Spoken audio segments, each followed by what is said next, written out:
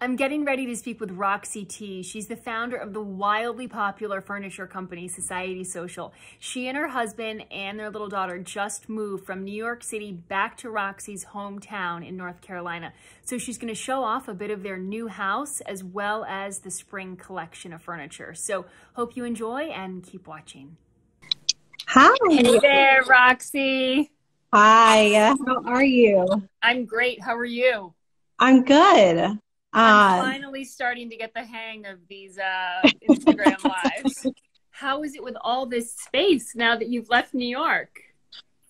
It's, like I said, it's like a whole new world. We had our daughter, Austin, in New York in our little apartment in Gramercy that we love so much.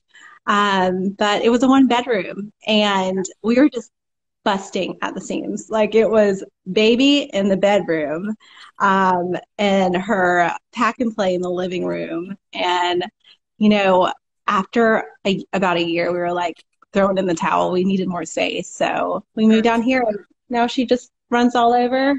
She Never probably has doesn't even know what to do with herself. No. And she's always barefoot or naked, and that's not something that's real feasible in the city. So it's good. It's good. And, especially for now. Are I there just, things you miss about New York? oh, everything. I'm heartbroken still. Yeah. Well, you can always come back. Yeah. I moved to New York when I was 21 or 20. After college, I went to Parsons and did like a grad program there. And I fell in love with the city and everything about it. I grew up in a small town here in North Carolina. And You're back in your hometown, right? yeah, it's crazy. I run into my prom date at the post office. That is funny. It's funny. But it's good for Austin. I do miss New York and I always will. I love the diversity. I love the restaurants. I love the culture. I love just like walking out, just walking down the sidewalk. All like the energy is there, you just feel like you're in it. Did you think you'd always go back to your hometown?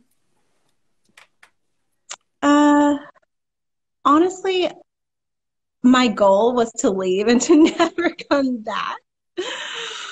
I don't get me wrong. I feel terrible for anyone local who's watching. I love it here. It was a great place to grow up. I just was lacking. I love the big city. I do. That's just something that excites me. And it's different here, but yeah, I can't believe I'm here. Honestly, I cried for 3 weeks before we left New York City. I would walk down the sidewalk and I would just like weep. But you know what? It will always be there. You can always come back to visit and it will welcome you Yeah. with open arms. But Yeah. I'm so excited for you. You've had a huge year. You moved from New York after 10 years. Yeah. You built a house, not just bought a house, but built your dream house Yeah. and opened up your flagship store. So are you feeling exhausted or energized? Both. Like Yeah. at intervals every day, both. It has been a really big year, and I think Instagram has a terrible way of showing just the highlights. And granted, we're so grateful and we're so blessed and all good things. But it really has, I feel like my husband and I got our asses handed to us this year. It's just been stressful, and my husband works in New York, so I'm a single mom during the week. I didn't know that. So he commutes? Yeah, every week he leaves us on Mondays at like 4 in the morning, works in New York till Thursday night, and then comes back to us for the weekend. So when we left New York, that's kind of why I was so sad, because I knew it was like the start of that. Right. But Has it been like that even during quarantine, or he's with you now?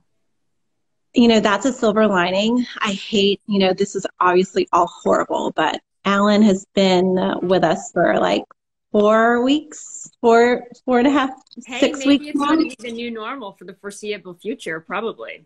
I do think a lot of businesses are going to reevaluate how they let their employees work from home. So, I yeah. agree. my husband said to me the other day, I think I might be staying home for like quite a while longer. And I wasn't sure if I should be excited or Yeah. terrified because Yeah. I work from home a lot and we Yeah. live in a very small New York City apartment too. Yeah. And and I was like, well, how are we going to do this? I mean, we can't both be on calls and be doing interviews at the same time. We'll be talking over each other. And he said, oh, well, I'll just set up a tent on the balcony. Okay. Whatever I mean, works, Michael. do what you gotta do. Where are y'all now?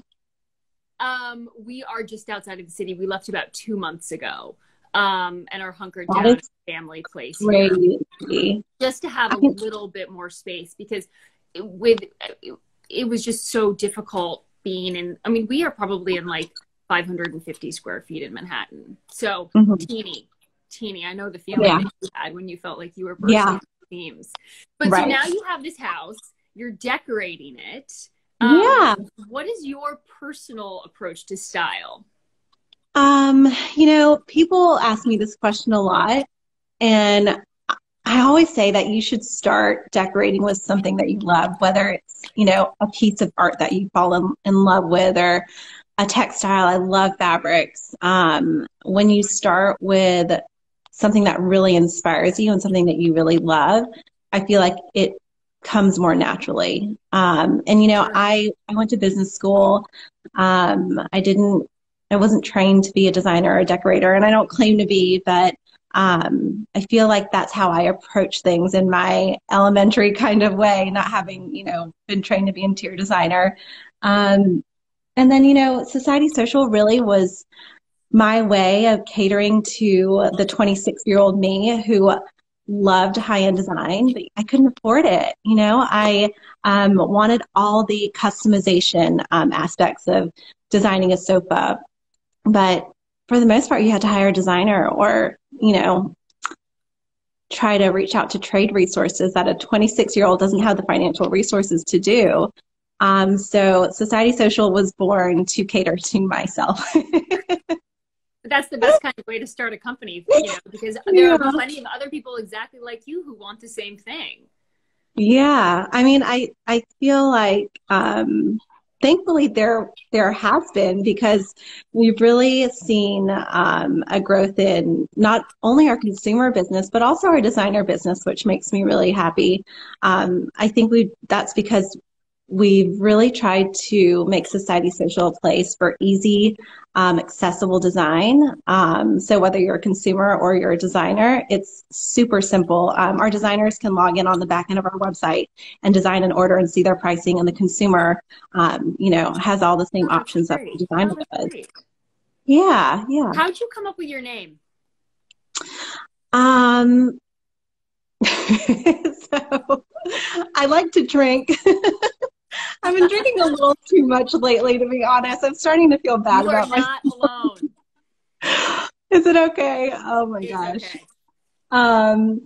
So I like to entertain. I like to drink. And so it was around the time that the bar cart was starting to trend. And remember Mad Men on HBO? Yes. Love that. Yes. Show.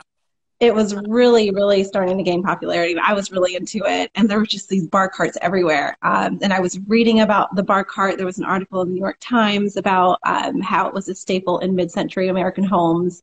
A ton of bloggers were blogging about bar carts, but no one was able to link out to where to buy one.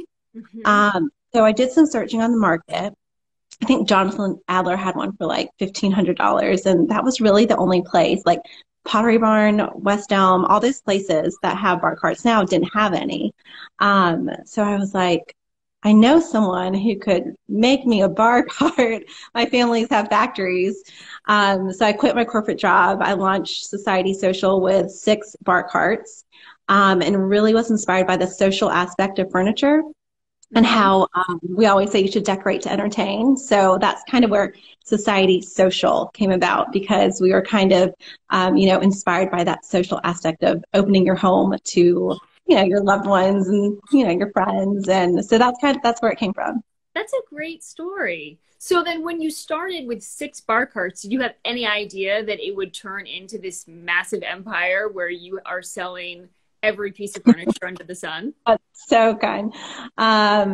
No, honestly, I was 26 and I was just like, let's try this out. It might be fun.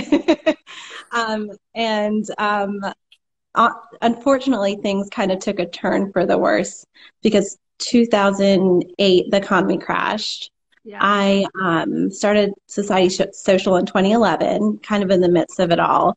And I saw my family's factories really go through it. And I never really thought I would feel the pressure of having to grow the business to help support the factories. I thought it might be like a sideshow. But very quickly, I kind of realized that if I didn't grow my business, that there was a chance our factories would make it. So it started off as kind of like, let's see if this works. Our factories had always catered B2B. They never were a consumer-facing brand. So Society Social was the first consumer-facing brand. We had a website, an e-com website. They didn't have that. And it was really, really very much an experiment. And thankfully, the timing was kind of right. It was extremely stressful. But no, I didn't really think that it would grow to a place that it is now. And it still doesn't feel like, I don't know. It still doesn't feel like, yeah. Well, it is real, and you have this incredible new spring collection with Aerial Orchid, and you have some new pieces out, which are some of them in your house? Yeah, they're right here. Are you able to show off a little bit of them? Yeah. We're back. We did it. Thankfully, I'm like borderline millennial, but my sister is here with me, and thankfully she's able to help me figure this out. I know. I definitely rely on the younger girls on the team when it comes to things like this. I have no idea what just happened there, but I'm glad we're back. We're back. So yeah, can you show us some of your beautiful new house and your designs? Yeah, I'd love to. All right, let me turn this around. 1 second. All right, y'all. This is actually our dining room, but when we decided to shoot our spring collection here, this room gets the best light. So this is our spring collection with interior designer Ariel Oken. And, you know, we wanted to include all categories. So we have this beautiful ottoman that is hand woven by our artisans at our factory in the Philippines. The upholstered top is upholstered here at our factory in North Carolina. So, you know, really proud to be able to support the two operations. We have these really fun swivels. I don't know if y'all can see. I love that they swivel. Yeah, I mean, we've been doing upholstery for a couple of years now, and swivels really sell well for us. I think people like the versatility. This is our Benny Rattan bookcase. It is handcrafted. This is all hand woven. These rattan poles are bent by hand, also made in the Philippines. All our pieces that are rattan and grass cloth and of that sort, those materials are native to the Philippines, so that's why those are made there. This is I feel like that something like that could work just as fine in a New York City apartment or in a beach setting. You know, I love that you say that. We've been saying that for years. I feel like people are finally starting to get it, that rattan is not only for like the 1980s sunroom patio that you would think of, like for grandma in Palm Beach, but if you notice, like at New York bars and clubs in the past couple of years, there's been a ton of rattan. I think there's a new rooftop bar at the White. Yes. I mean, they featured a ton of woven furniture. There's a rooftop bar right there off Madison Square Park at that really chic hotel right there. I can't remember, but they had a ton of rattan. And we were just like, finally, people are starting to get it, that you can put it in New York, that you can put it at the coast. Yeah, totally. Let's see, what else do we have here? Oh, we have this little. I love that your sort of coffee table is named after your dad and your father-in-law, right? The Bobby. Oh, it's actually Ariel's dad and father-in-law. So that's the UPS man. She named all the designs after family, which I thought was really endearing and sweet. So this, and speaking of family, this is named after her sweet grandma, who is 86. This is a Franny, and this is all hand-woven caning. And then the mahogany frame you can finish in any color. But that's the collection, and these beautiful pillows. Oh, and then this. That sofa is the bunny? Yeah, the bunny. So the bunny was inspired by a reference image that we found in a Vogue photo shoot. Of this sofa or something like it in Bunny Mellon's Antigua estate, which is now owned by Tory Burch. So we wanted to recreate it because we just thought it was timeless and chic. And I feel like this piece can really, I don't know, transition to a modern space, whether, you know, it's modern or traditional. It's just really easy. What's your trick for keeping a white sofa white? Performance fabric. Have you seen us do the wine demo? No. Should I do it really quickly? Is it gonna work? Totally. Okay, do it. All right, hold on. I just want you to stay in your couch. Let me find some wine. I know this might be a little tricky because I typically have it in like a little baby dropper for my daughter's Tylenol. Let's see, y'all. I keep my red wine in the fridge. I don't know if that's weird, but I always have. Hold on, let's see if I can. This is very exciting and unexpected. I wasn't, what a treat. Let me find some paper towels.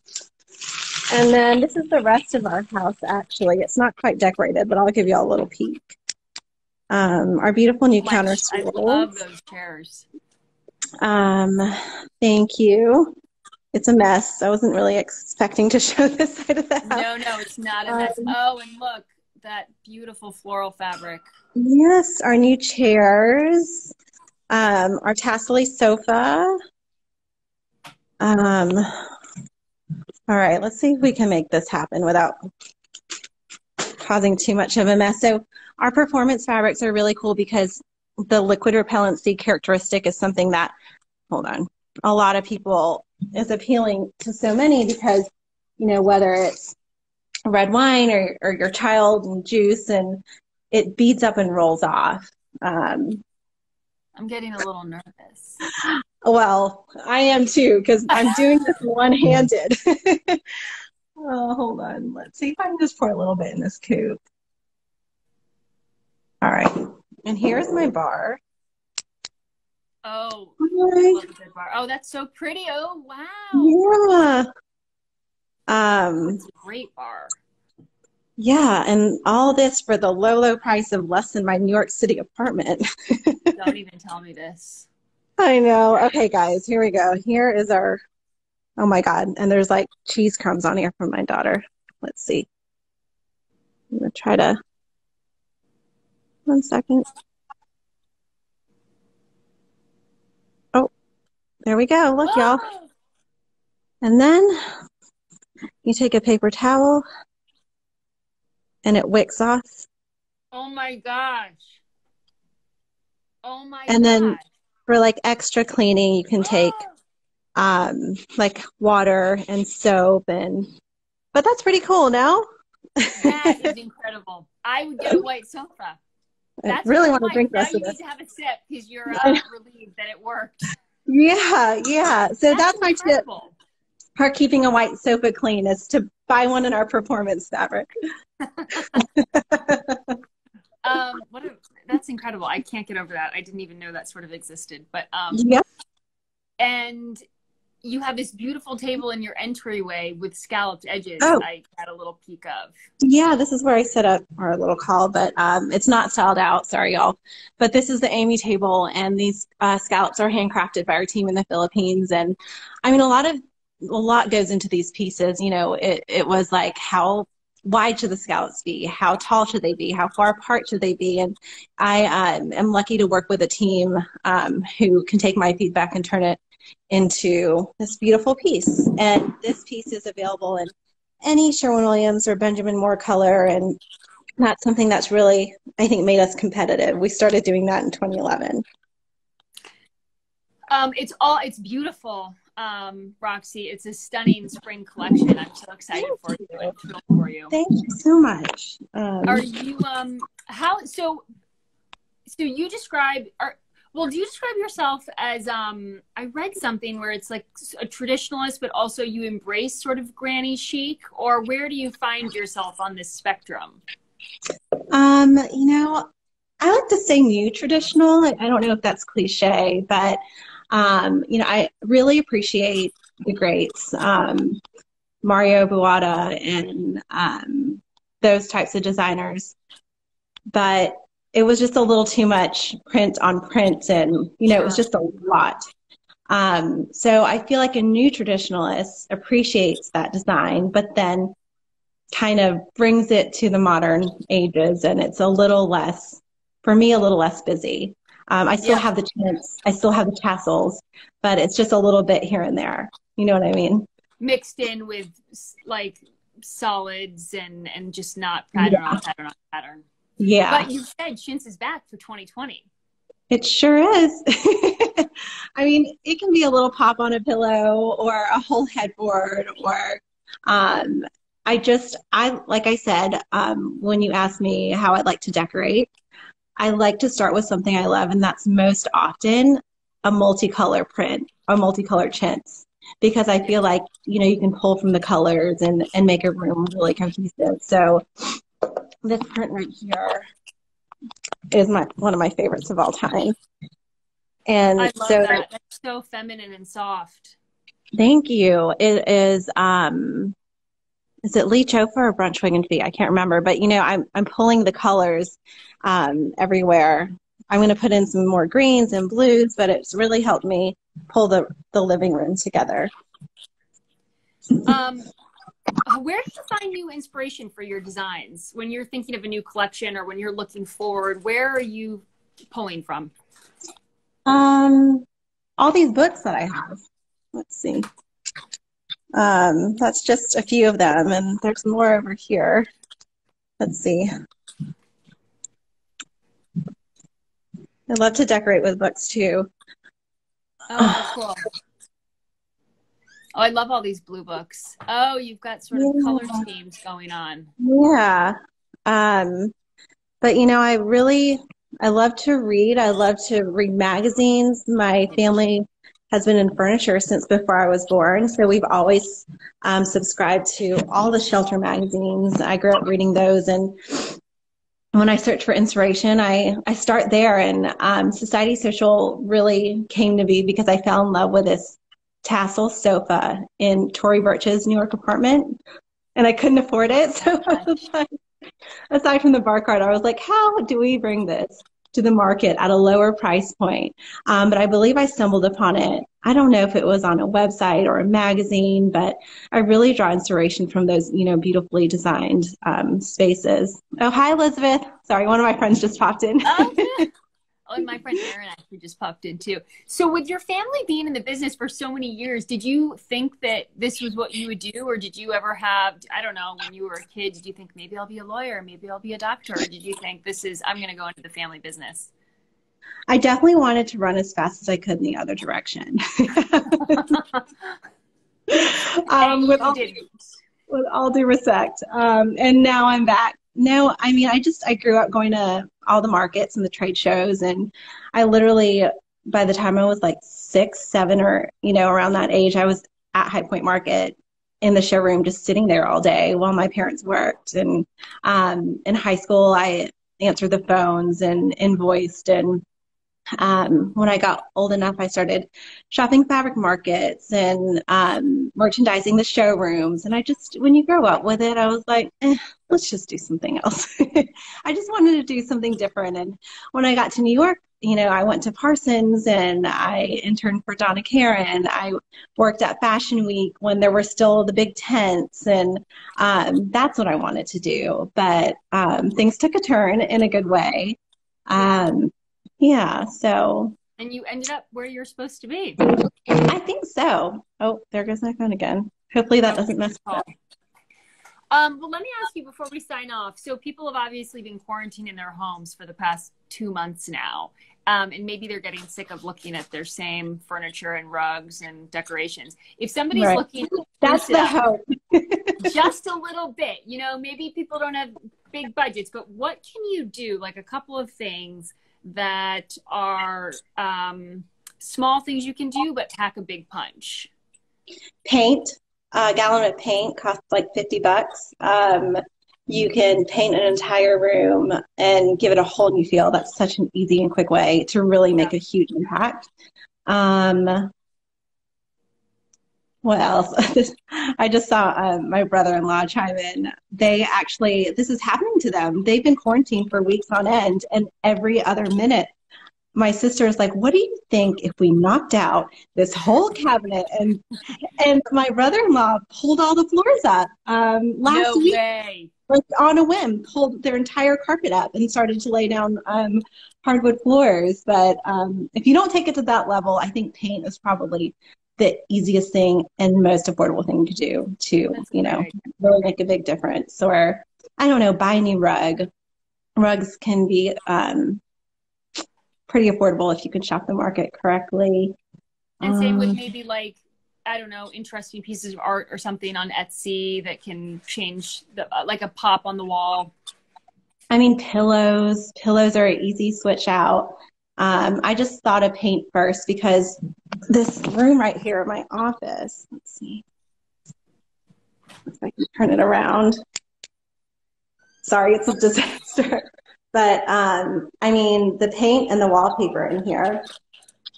So I love how you've wallpapered just one wall. Are you doing the rest, or are you going to keep some of them empty? Oh no, girl, I can't afford to do the rest. No, so that's a really great trick. You can wallpaper like accent walls. Yeah, I mean, I typically don't like to do an accent wall because it feels like kind of like half-assed. But that's why I decided to paint to kind of match the background of the wallpaper to make it more cohesive versus like all white and then boom, this huge floral wall. But yeah, that's a great trick if you're trying to save money. Yeah, thanks. Roxy, okay, Mother's Day's on Sunday. I know everybody's at home, but do you have any plans with your little one? Austin and I are going to wear matching outfits, and and take pictures. I just got on the matching train, and kind of funny. My husband knows I love oysters, so he ordered oysters from this company called Island Creek Oysters. And so we'll have like an oyster roast. We're going to wear matching outfits. That's about it. That sounds like heaven. Yeah. Well, happy early Mother's Day. Thank you so much for chatting. I'm sorry we had technical difficulties, but anyway, this was so much fun. Well, thanks for having me. I hope you guys continue to be safe and, you know, make the most of quarantine. And this was really fun. All right. Bye, Roxy. Bye, y'all. Thank you all for joining. Yes, Bye. thank you so much. Bye.